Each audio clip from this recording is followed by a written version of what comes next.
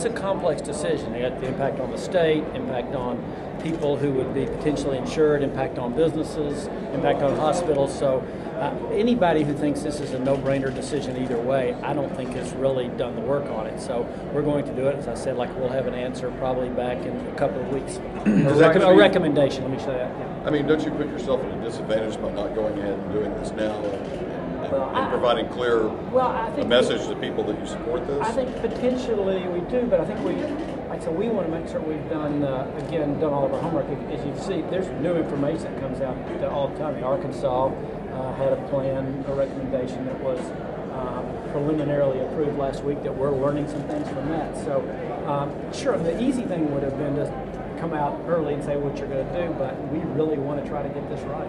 How much is a 10-year experience before your decision on this? I think so. I mean, there's no doubt that particularly those folks who were around when we cut 150,000 people approximately from the rolls. I mean, I think that's weighing on a lot of people's minds.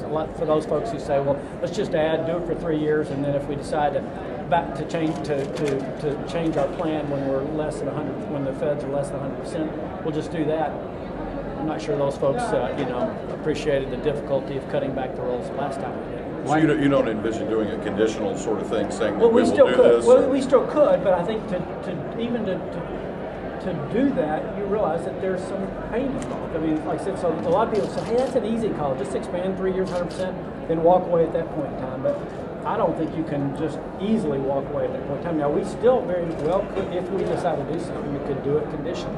We do feel pressure in this sense. I mean, I said that if we need to give the legislature time to fully debate and discuss it. And so it's not with the thought that, I mean, they look like they're on a plan to be out of here by the end of April. We need to have a recommendation to them, like I said, by the end of March. You keep stressing recommendation as opposed to decision. Well, at the end, I mean, it'll be our decision, but at the end, it'll have to be part of a budget that will be approved by the legislature. So I mean it in that sense. I mean, we will make a decision, but that decision, obviously, like everything else, will be what we propose to the legislature. It doesn't sound like you're going to use the weight of your office, though, to have them go along with your budget necessarily. Well, no. If we decide to whatever we decide to recommend or propose, we're going to obviously argue for it.